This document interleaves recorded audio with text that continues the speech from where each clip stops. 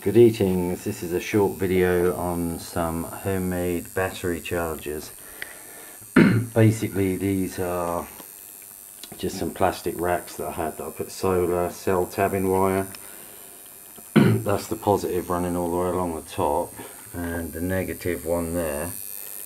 So I'm charging, these are from my electric bike battery which I'm trying to fix. So these had gone faulty. So yeah, this charger here and this crappy power supply are actually running this bank here, which is just a real bodged, same thing with the wood, and the solar tabbing wire running from the positive here and the negative here, and that's just charging all those.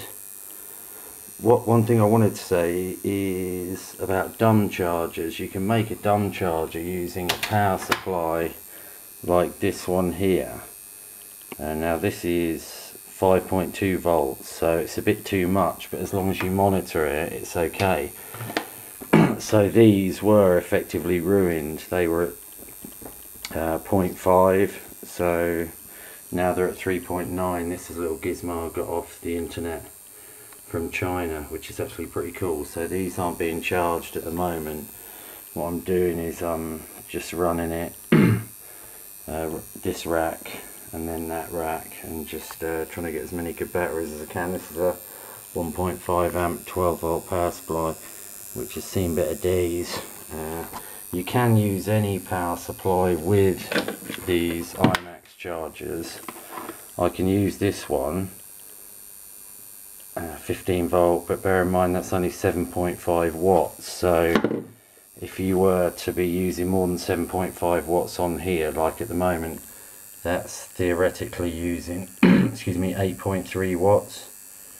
It's pushing 2 amps at 4.13 volts, so 8.26 watts.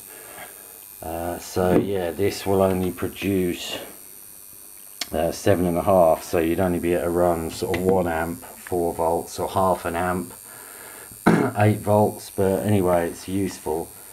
So yeah, get yourself one of these chargers and any power supply that is over 12 volts, preferably 12 volts, 1 to 1.5 amps, and then build yourself some of these racks, and basically the job's a good one. So yeah, if you've got any questions, email me.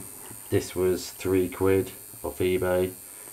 Solar tabbing wire, you can get it for £5 a roll. Just use any bits of wood or whatever to squeeze them together. Wood with screws in is what I've done there, to squeeze them together. And then just remember, don't leave them on charge while you're out, and don't charge them over 4.2 volts. So if you're using a dumb charger which is over 4.2 volts, then make sure you keep a very good eye on it and get yourself one of these. You can see what it's doing at all times.